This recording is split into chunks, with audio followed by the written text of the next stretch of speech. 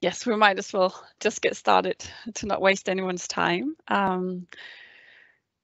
We would like very happy that you're joining our webinar on Safe Hydrogen Service today.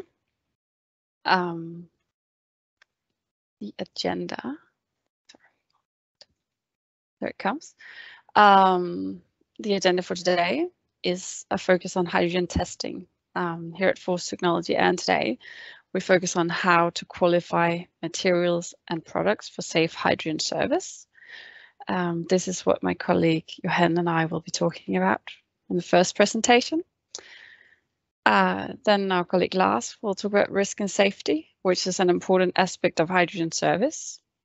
And then we joined forces with DGC, Danish Gas Technological Center, and they will tell about their hydrogen testing with a special focus on leaks. And just a few practicalities. During the webinar, you are all muted, I assume, and you won't have any possibility to speak, but you're very welcome to write questions in the chat. And we have a tight program today, a lot of people, so maybe one or two questions are answered, and then we'll reach out after the webinar if there's a lot of questions. And after the webinar, you also receive the slides and a video recording. So the entire webinar is being recorded.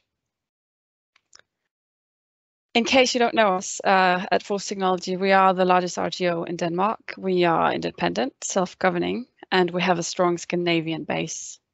We provide services to the international market. And within hydrogen, we focus on materials and welding. We have a long history in that. General testing, mechanical testing, all sorts of testing, fracture mechanics, also with a focus on simulation, flow measurements and simulations, metrology. We have a metrology department also focusing a lot on hydrogen.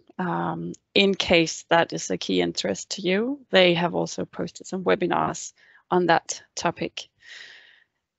We also do emission measurements and on-site inspections related to hydrogen. And today is a series of webinars. I've previously talked a lot about hydrogen in different materials, and we have some previous webinars in case that is something very interesting to you. Today we don't have the time to dig very deep into that, so I'll just quickly touch on the focus. And but you're very welcome to contact us if this is an interest.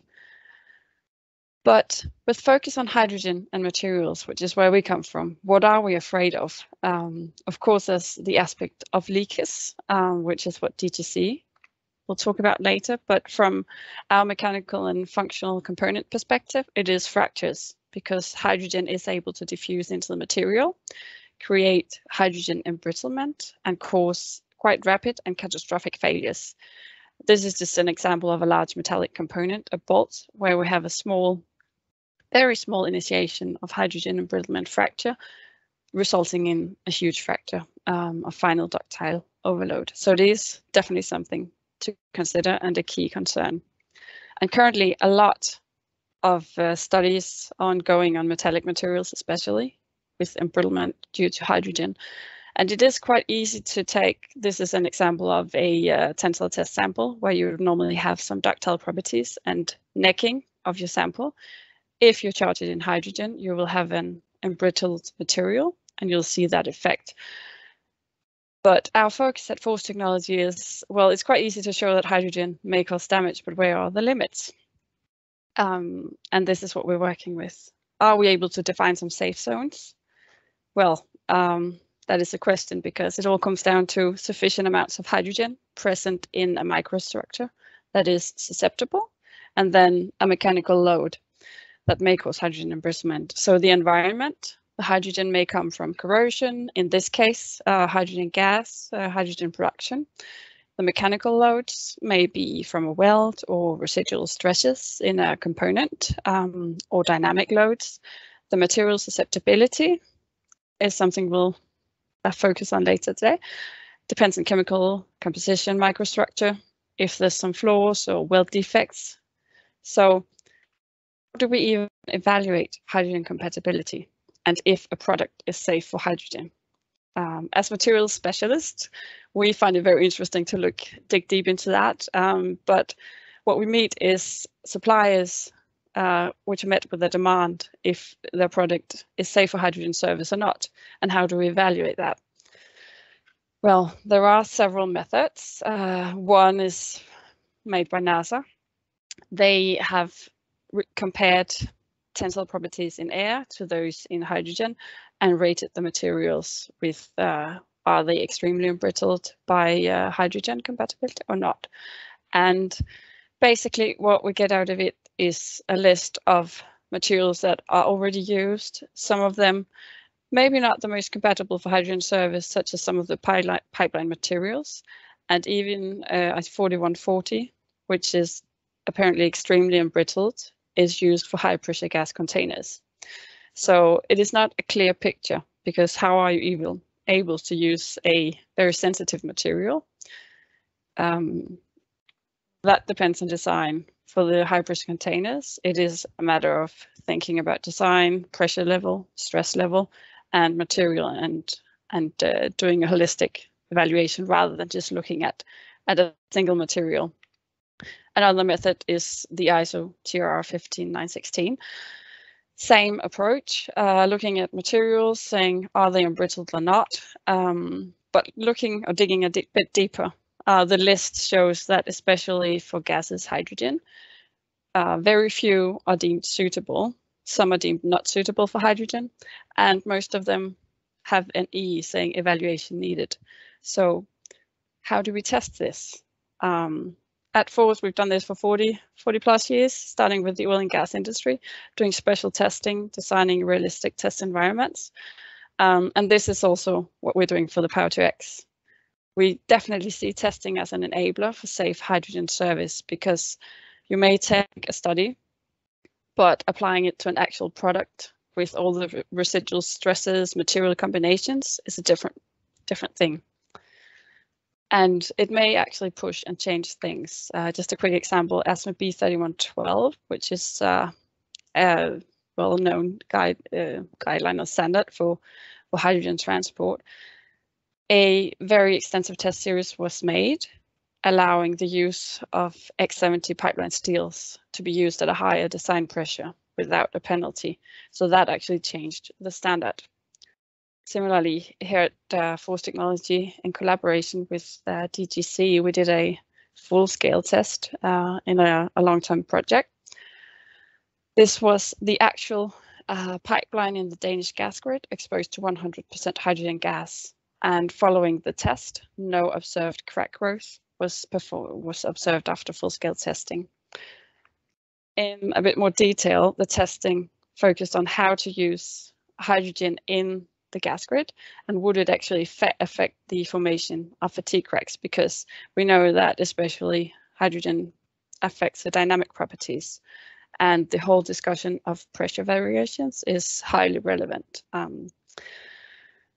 section with more than 20 years of operation was taken out of the gas grid and exposed to hydrogen, loaded dynamically to 70 bars with an amplitude of 30 bars, which was double the actual pressure variation in the system. Just some old plots showing. Tests were run at 0.007 Hertz and simulating, to start with, 40 years of operation, but because tests went so well, another 40 years were added to that.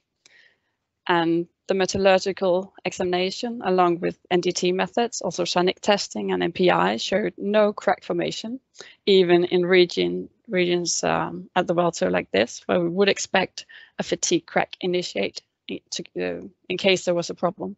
No cracking was observed. So to sum up on that, it was quite successful and definitely a stepping stone for allowing 100% hydrogen in the Danish gas grid at some point. And this is something we would like to continue with because we believe that full-scale testing is an enabler for safe hydrogen service, both for large pipeline structures, but also minor components. Again, pipeline is a big focus point here at the time, but the pipeline standard, ASME B3112, allows for and option A, where you take a penalty factor on your calculations, or B, where you have a focus on testing. But the extent of testing is quite heavily discussed because you actually should take out samples every 1.6 kilometers. And if you have a large grid, this doesn't really make sense. And you could ask if it's really wise to interfere with the present condition of a well-working pipeline just to test the properties. So we believe that a reduced test scope where you target the weakest link through full-scale testing would be even more beneficial and actually add safety to the entire evaluation. And why do we see the full-scale test? Well, you preserve, if you take a pipeline, you preserve the residual stresses and actual conditions, the same surface properties. Once you start cutting small-scale specimens, you release some stresses from the structure. And like the cycling test I just showed, you are able to simulate conditions during service in a better way than just small-scale testing, where your gain is the fracture mechanics properties.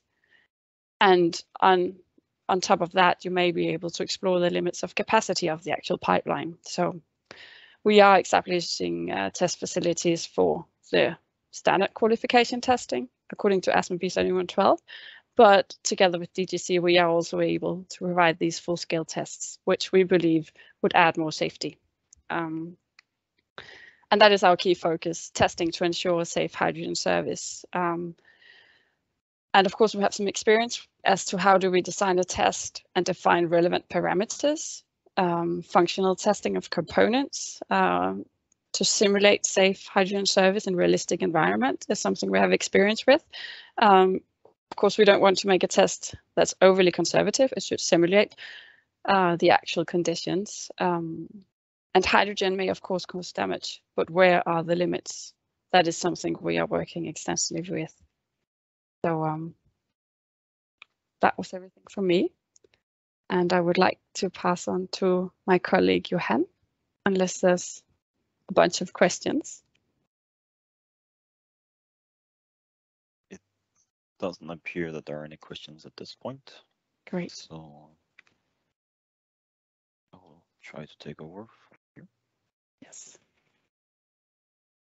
Yes. So my name is Johan Nielsen, and as Didde said, I work with her on a lot of our hydrogen testing. And today I'll just briefly take you through a case example of how we do this, how we test material compatibility in an actual component. So yeah, let's see if it's. I may have a bit of delay. Oh, okay, there we go. So yeah, as Didde said, there are a lot of different. There are some different guidelines and standards that will help us to figure out is the material we want to use, is it suitable or not. We will see a lot of them get the rating as in need of evaluation, and some of them are deemed not suitable. So what do we do with the full-scale testing of pipelines? What do we do if we have in existing infrastructure and components from that we want to use, and how do we know if it's safe? So in order to do that, we need to understand that real life is not a test bed. So while these standards and guidelines are very good for giving an indication of what dangers we might have directly related to material, when we're talking full components, we want to look at what are the conditions and the exposure time for this component. What kind of loads and stresses are we dealing with? Because they may be very different than the minimum criteria that we see in the test for the guidelines and standards. And then, of course, as always, we need to remember that accelerated testing is not the same as real life. We want something that is comparable. We don't want to be too mild on the product or component, and we don't want it to be too harsh either, so we're failing components that otherwise might be very suitable. This is also a matter of how do we make sure that we don't have to start from scratch with everything. We might have very good components that we can just use if we know they're safe. So what we like to do is testing that is done right for the purpose. So we're going to push the material in a way that, and the component in a way that's matching the the actual conditions they will experience. So if we have something, for example, a valve in a pipeline, that will get long-term exposure. So in order to that, like to assess the compatibility of this, we need to make sure that the material is saturated with hydrogen, that is fully charged. And a test we use here is the permeability test. We talked about that in some of our previous webinars. So I'm not going to go into a lot of details about this now. And then, of course, we want to test the functionality because we want to know, does our component actually operate as intended in hydrogen atmosphere? And last but not least, we want to test it to failure. A good way to know if something is safe is to know when it fails. And in this case, that will be a burst test. So just to understand why are we using permeability, first of all, permeability varies for different materials. And even if you have something like the 4130 material here, we have it in two different conditions. We have a normalized and we have a tempered and quenched. And even though they have the same chemical composition, they actually have difference in permeability. You see that from the very light blue and the very dark blue dot on the scale. So the reason for this is that the permeability depends on a lot of different factors. We have the surface effects that are affecting how we have the absorption of hydrogen on the surface. We have the crystal lattice that is affecting the diffusivity and the solubility. And we also have imperfections in the material that are also affecting both, and in some cases, trapping hydrogen. So in total, the permeability is a product of diffusivity and solubility. And the easiest way to measure it, and the way it is measured, is that you have a component that you're exposing to pressure of hydrogen from one side, and then once you reach a steady state of diffusion through the material, that's where you calculate your permeability. That also means that once you have a steady state flow through the material, that it is fully charged. You have trapped the hydrogen you can trap inside the material, which means now it is as brittle as we can get it if it does become brittle due to hydrogen. So we start out by doing the permeability testing. So when we do that, we make sure we use the surface as it is intended to be in the application or component, because we want to have these surface effects, like how they influence the absorption. Because what we want to do with the permeability testing, we want to determine how long do we need to charge the material in order to make sure that it is fully charged and we have as brittle as it can get. So this is a very simple sketch, just showing like we have an inlet from the bottom, we have the test material. We may need to test different materials because components are often not just used or not made of just one material. And then we will measure it. And once we have the steady state, we will know this is our charge time.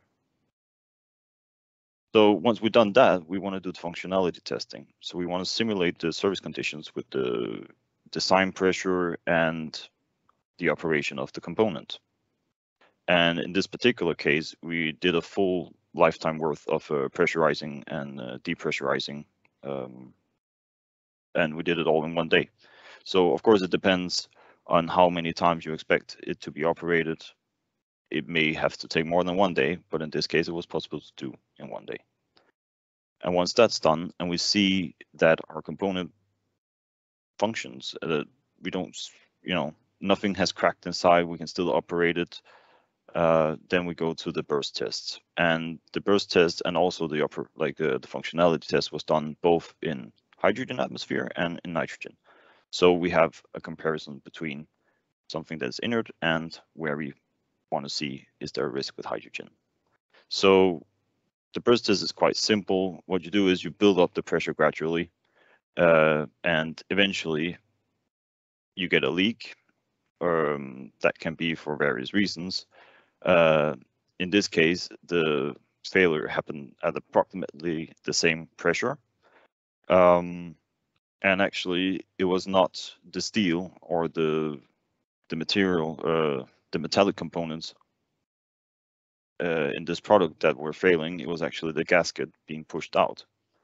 So what is quite important to take away from this is that even though we in this component had materials that are characterized as not suitable under the design, like due to the design and the operating conditions that is intended to be used for, is actually safe. It's not going to suddenly burst open, causing havoc just because there are some materials that are not suitable. Of course, you can't take this and generalize and say, okay, then we just use this for whatever. No, you need to know what are your design parameters, and the key is to test it so you know if it's safe or not. And that was like a very short version of how a test can be done.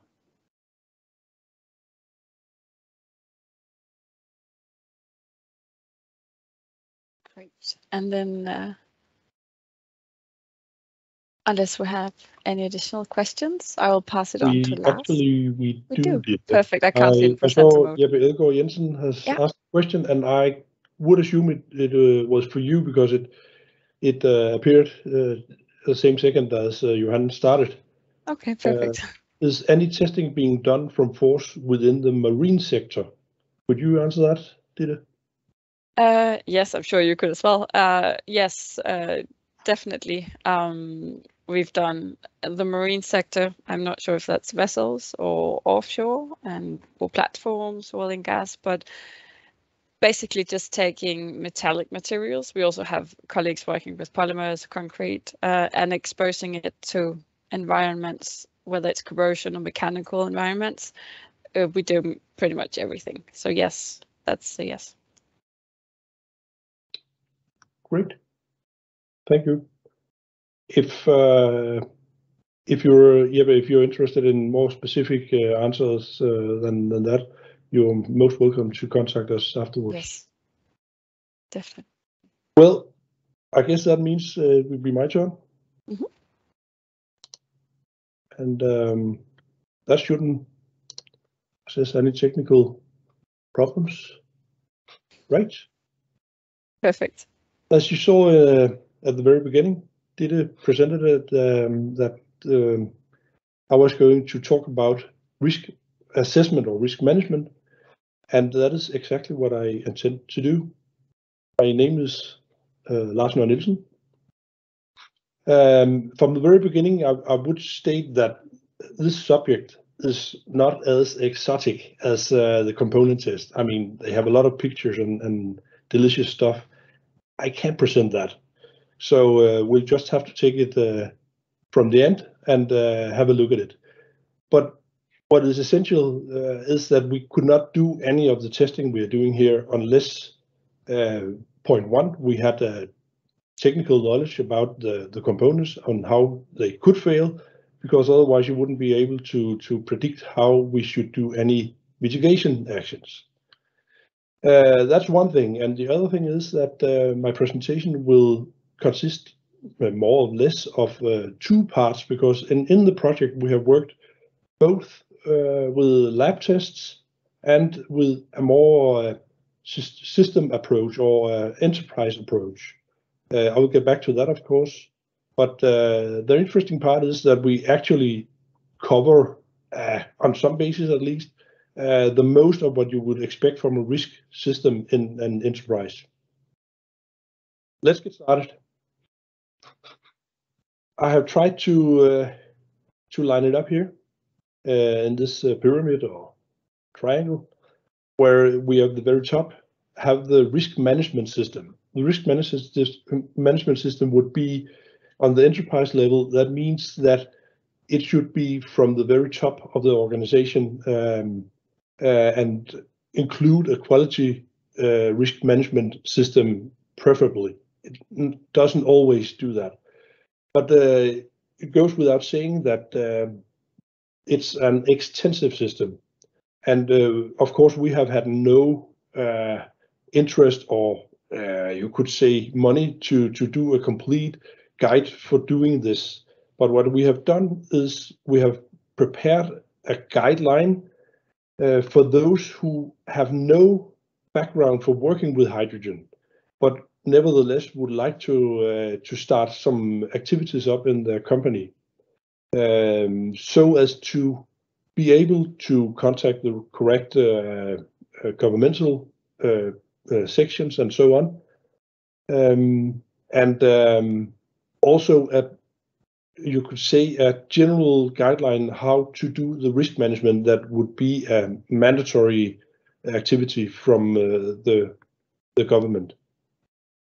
Then the next, the center part of the pyramid here would be the risk assessment, which you could say is on a system level. This is kind of my own definition, but it's not wrong, but it's not fully, it doesn't fully cover all activities. But you could say it's on a system level. That is, now we have hands-on. And the last level here, the root cause analysis level, is on component level. And as you might have found from Dieter's presentation, in the area of system level and component level, that is the level where force technology prevails normally. We work intensively with materials and components and so on, which is to say that all risk management would be born out of that. But I would like to come up with a visualization on how this system would work in a real enterprise system. It's a bit difficult to explain, and I won't spend too much time on it, but what I would like to say is we have a situation with safe operation in the left part, in the green oval. And during the operational phase, we tend to build in barriers to ensure that we would not come in a threatening situation, or we have a hazard or whatever it might be that would interfere with the safety. But as all know, you can build all the barriers you will. At some point, we would have some holes, and if we are in a very unlucky situation, we would penetrate until we reach the threat. If we are really unlucky, we will also experience a major accident that would follow as a consequence of the threat. So that is what we're trying to prevent, and we do that through the design phase, of course. Everything we do, we design with the best of our ability to prevent that we would ever end up in a major accident situation. And once we're in the operational phase, we also have a lot of documentation for system and process that is the closest to the process system. We have a lot of company documentation or requirements. And of course, we have also the governmental documentation. All this documentation should be in place before we start a system. And that is a lot to cope. And besides, you would also have to have a lot of knowledge about how things work to be able to carry out this risk assessment or risk management system assessment. I will give you one example, also for visualization, but also because that is the method that we have used in the lab scale risk assessment. It's called the bow tie. Many of you working with risk assessment would be completely familiar with it, but I would present it here so everyone could see what we are working with. It takes its origin in the threat that I mentioned before. What could happen? It could be a fire. It could be an explosion or something like that. And from that threat, we would go backwards via root cause analysis to find what could be the root cause for ending up in this threat. In most cases, we would experience that one root cause would not cover. So we would end up with 5 or 10 or 15 root causes that could lead to this condition. On the other side of the threat, we will have to do a consequence analysis. If we experience the threat, what could happen? and we would have a number of consequences. That might be complete burn down of the factory, that might be loss of human lives, and so on and so on. So now it goes without saying that we do not want to end up in this situation. Preferably, we would like to avoid the threat, which is why we will do some preventive actions.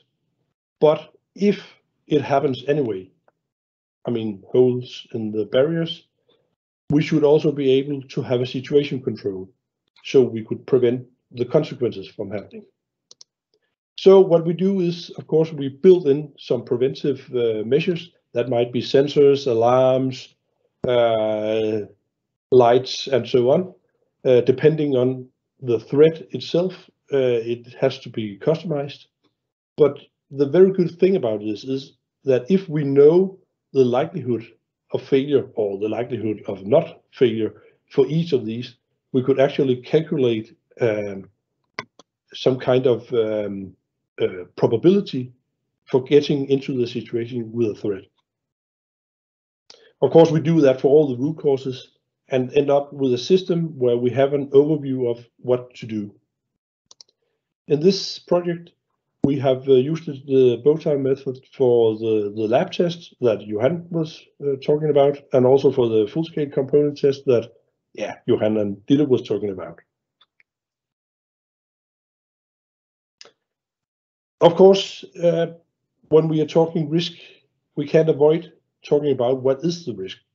And I won't dwell too much around this one, but just say that we have the risk matrix. In this particular case, it is a 3x3 matrix. It might be a 5x5 and so on. They do not differ in their function, but they differ in their details. In this case, we have a probability of 1 to 3, as I said, and it's very, very important that before you start a lab or start a test or start anything that would involve, for instance, hydrogen, ammonia, or whatever, that you in the company, or at least in the group where you're going to work with this, and you have the same approach to what is the risk, what is the probability, what is the consequence, and thereby what would the risk classes cover. This is completely customized, and it's I mean, it's workmanship to do this.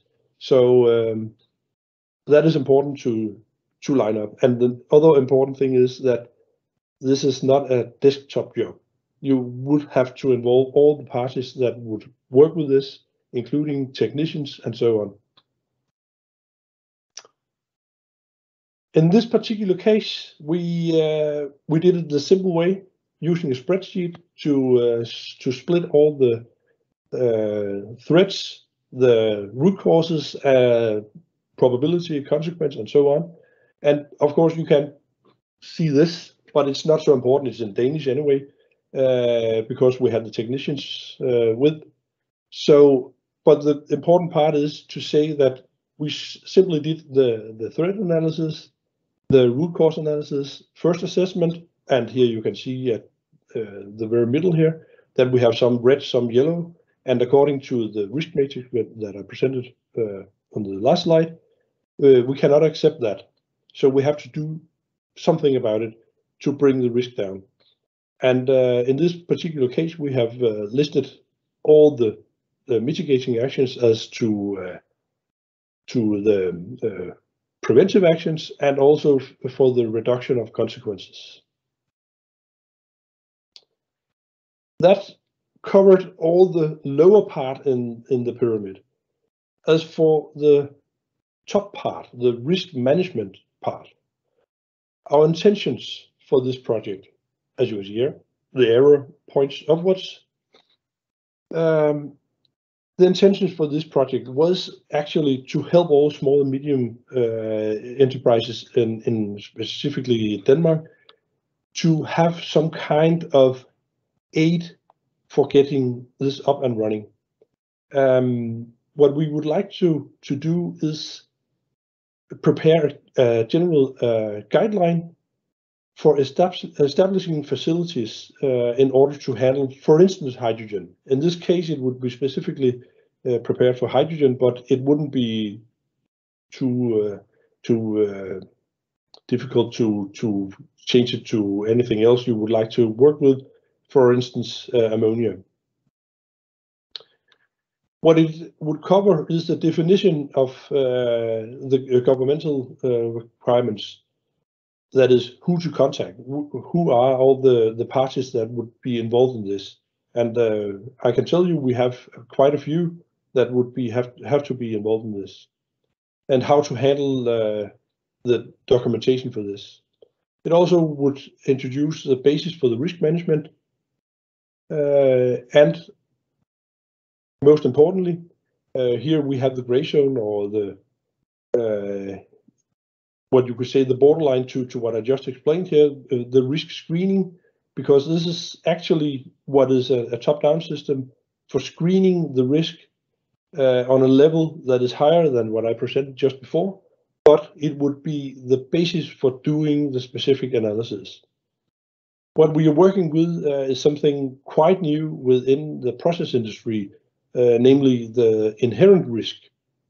Inherent risk is another way to see it, and would, in most cases, be preferable to address all the risks that could occur out of the project. I will come a little bit back to that. We have formulated a demonstration project with Hydrogen Valley in Hobro in Denmark. That is a test facility for hydrogen components or hydrogen systems, where we try to test out this the performance of the guideline and the robustness, because in the end you could do a lot of the desktop, but you will have to do it in the real world to be able to qualify the guideline. I will, as I promised you, come back to the inherent risk. What is that? It has been widely used within the financial sector, and is actually it's a requirement for the financial sector that they do an inherent risk of the processes within the financial sector. What it really tells you about is what is the born with which risk is it born with. As you can see here, the level 1 risk would be, for instance, process faults, fraud, external impacts onto system, IT systems, and so on. And in most cases, as a technical project leader, you would do the most of this, but some things might slip your mind, and this is where this prevails, because IT systems, well, if you do not know anything about IT systems, in many cases you would simply say, we simply detach it from the system, and then or from the network, and then we will have no problems. But actually you don't know if that is the case if you do not do an analysis. So what we're up against here is a lot of level 1 risks with a very broad spectrum. And on next level, you will be down to a level where you approach what I talked about before. The data security would be for IT systems, for instance, system breakdown, loss of data, system errors, unintended access to data, and so on.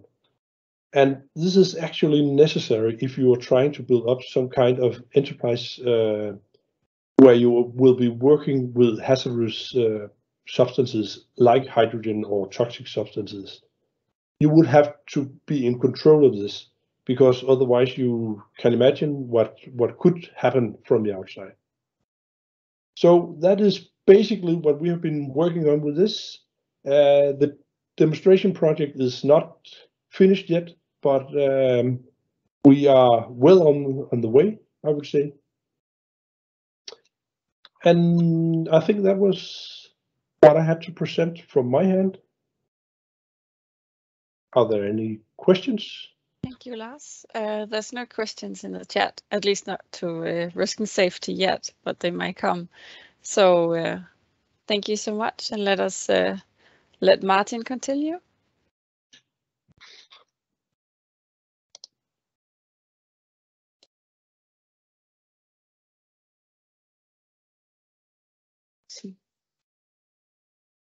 And now I think you can hear me as well.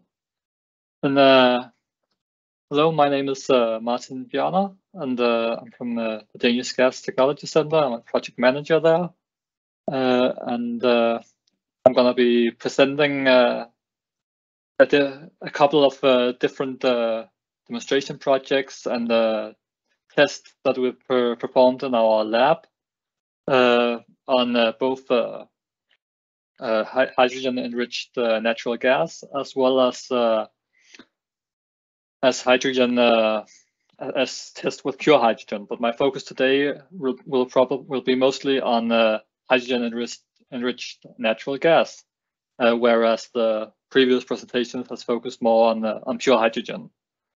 But just for a quick overview for those who don't know us, DGC is a specialized consulting and development company with the main focus areas within gas utilization and gas technology.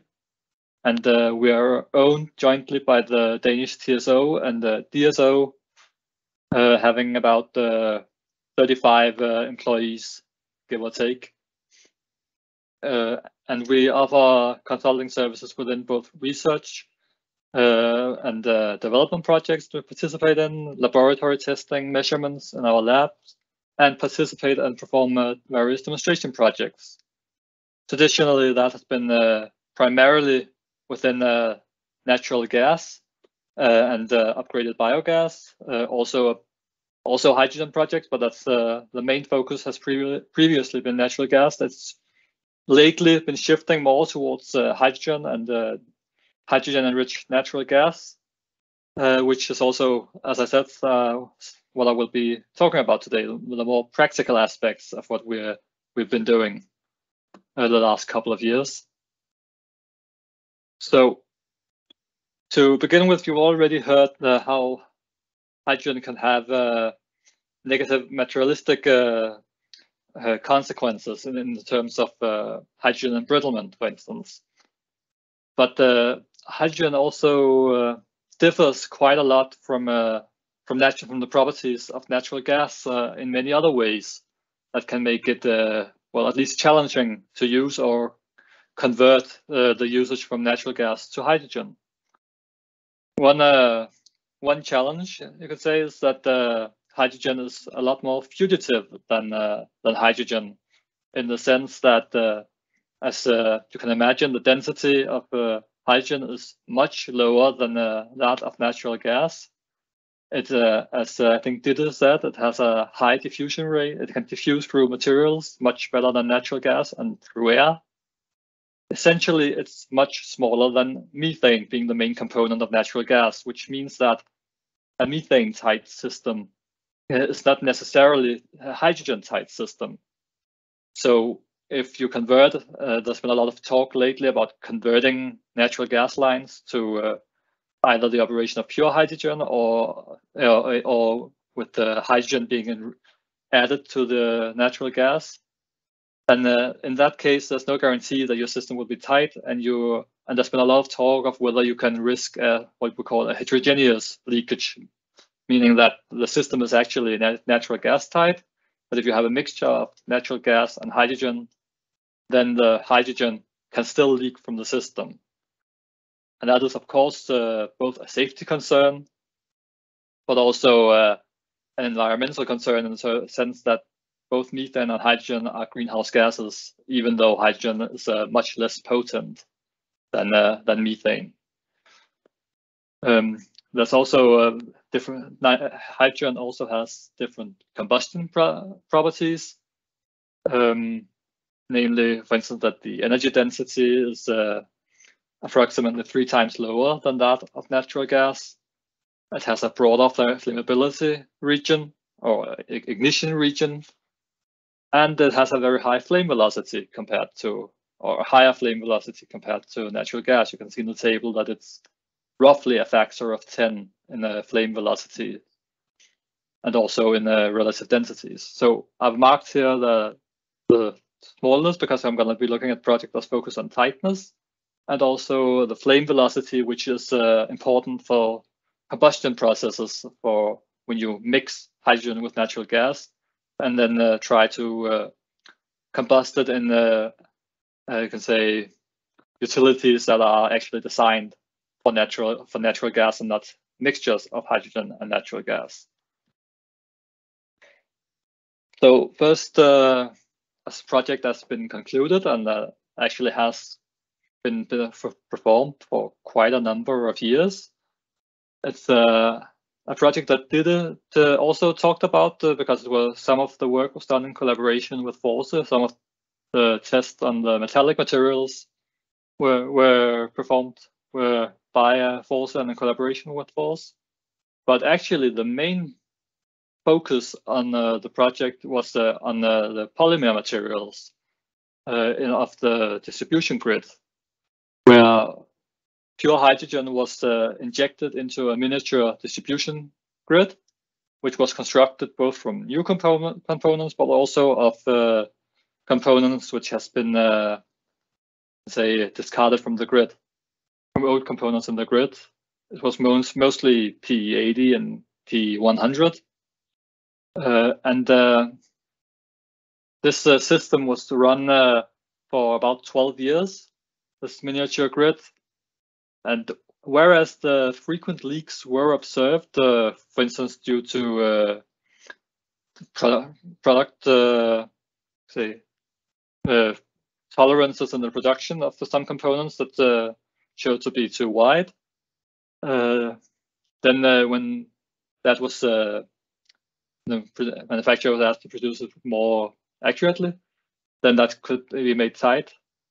But there was some systems where we saw that for natural gas, the system was actually tight, but the connections were not necessarily tight for hydrogen. But the overall conclusion from that study for the PE components were actually that the pipes were not altered. The mechanical properties were not altered by the presence of hydrogen. So the grid, the PE grid, seems actually from this test to be quite suitable for the transport of hydrogen, except, of course, that you see a higher permeability through the pipe wall of hydrogen compared to that of natural gas. In fact, about 20% of the measured leakage rate was estimated to be due to hydrogen going through the PE walls. So, but in terms of energy, because as I said, hydrogen has a lower energy density than natural gas, you actually see that it was more or less the same amount in terms of energy that diffused through the walls, whereas it was a higher volume. Another project that we've assisted in, been a part of, and are still working on, is a demonstration project where we, together with Energinet as the main lead on the project, they've constructed a closed loop grid that also mimics the different pressures in both the transmission, main distribution, and distribution grid that you can see a sketch of here, where you have both the N80 bar part of the grid, which has operated more or less around, in this test, about 65 bars, a 40 bar part of the main distribution part. So these are steel parts, and then a 4 bar part of grid. So you go through all the different pressure levels in the grid, and it's all actually built from components of the grid. It's decommissioned parts of the natural gas grid, which coincidentally and quite conveniently are it's 2 MR stations that are that are located right next to each other. So that means that it was less cost intensive and much more convenient to construct this closed loop. So the loop here has been used as a demonstration project for injection of hydrogen into natural gas. I have a natural gas feed coming from the main part of the grid into the loop over here. I hope you can see my mouse. And originally, it was also planned that it was supposed to be supplied with hydrogen from an electrolysis unit, but that ultimately the usage was the addition of hydrogen was mainly done through bottled hydrogen gas. And you can say in these kind of systems where it's a closed loop system, you don't really need that much hydrogen if the system is tight. You would only need it if you have to evacuate the systems at times, or if you increase the concentration. So the phase one, which was supported by the EUDP and ran until about I think it was 2019, went up to admixture of hydrogen to the natural gas of 15 volume percent, 12% long term, and was long term tested over a 2-year period. And right now we're running Energinet is running a phase 2, where the plan is to go up to 25% hydrogen injected into the natural gas. And I think right now it's around 20%. Before all this was done, the injection of hydrogen and the build-up of the closed loop system, the construction of it, the leakages was given a special focus here. So essentially, the question, the property I put up in the first slide about hydrogen is, the question is here: can we keep the small hydrogen molecules relative compared to the natural gas, or can we not keep the system designed for hydrogen tight? So before startup, the system was tested statically with the Formia gas, which is 90% N2 now. And 10% hydrogen. And it was tested at that gas was tested at design pressure, so slightly above the operation pressure that the test site has actually been operating with. And it was, you can say, done in the old-fashioned way, where you test with the soap water and the balloons and valves whether the system is tight or not. So it's a classic and old technique that most of you will know from just fixing a tire, but it works. And from that test, 11 leaks were identified, which where you needed to actually do some action, like exchanging a gasket or a valve. And then periodically, the facility was tested during the test phase. Ultimately, you still saw that we were losing some gas, but that it weren't. The mass balance analysis showed also that it was only about 0.1 normal cubic meters per day that was lost this way, and there were no indications of a heterogeneous leak. You can see that in the graph here, in that the hydrogen concentration is roughly constant, whereas the total volume decreases over this 3 months period. And we've performed, TGC has performed a measurement of the methane emission, where we attempted to quantify this using a leak detection and methane sniffers. And in this test here, we actually found that you can say that the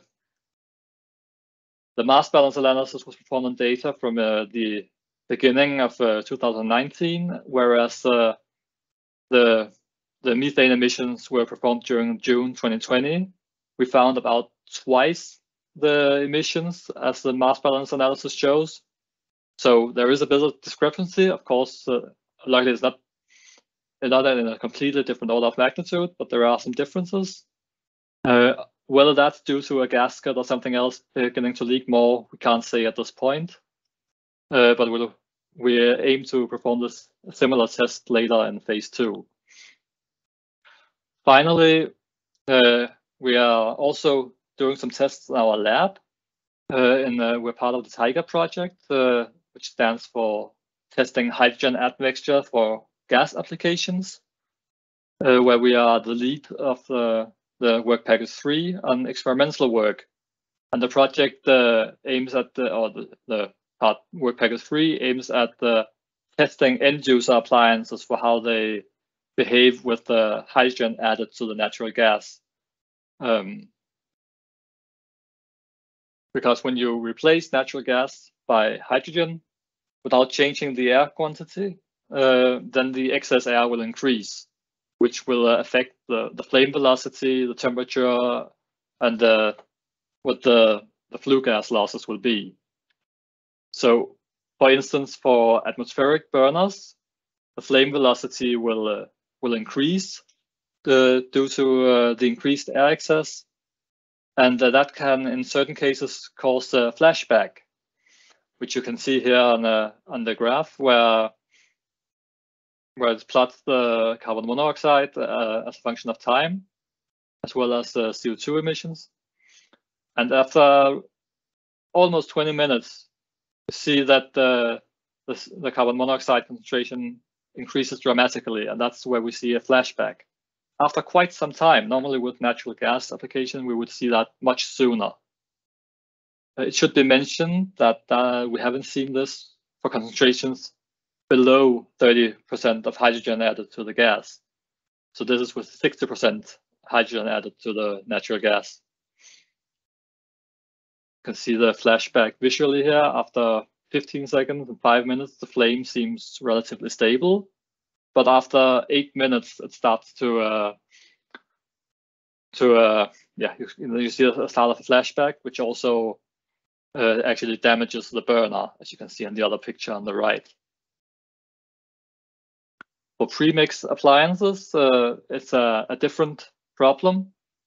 It's the principal issue here is that you can adjust the air excess through either the oxygen or the CO2 level, which when you then add hydrogen or remove hydrogen, which can also happen, then you can have large emissions of carbon monoxide. For instance, here, if you adjust to about 44% of oxygen, and then the gas quality changes with hydrogen, then you can have a 10-fold increase in the carbon monoxide. But if you want to hear more about this project, then they actually have a webinar just in 2 days, which you can sign up for at the TIGERproject.eu.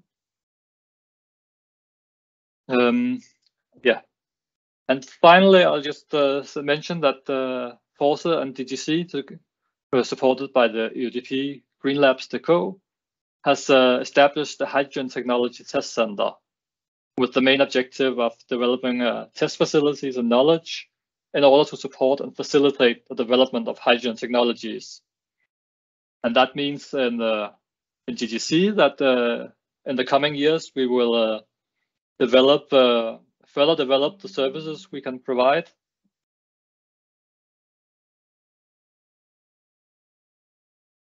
The service we will provide within hydrogen purity analysis and leakage measurements that we can already do now for hydrogen. For methane, but the plan is also to be able to do those for hydrogen, and to extend our laboratory facilities to performance tests and developments of different hydrogen technologies. Now, I think the time is more or less up now. So if I look at my watch, so I'll skip the details here. We expect to be able to test the hydrogen qualities within the highest grades suggested by the fuel cell standards, and we expect to do that. We expect to be able to do that within the end of this year. But for the rest of the details of those 3 points I just talked about, I think you can look at the slides when you get those. Yes, and we will share the slides. Thank you so much, Martin. And yes, just again in collaboration between Force and DGC, we have a list of facilities that we are able to provide. And stay tuned, because we'll get back with more on that once we get started with implementing it more in our test facilities.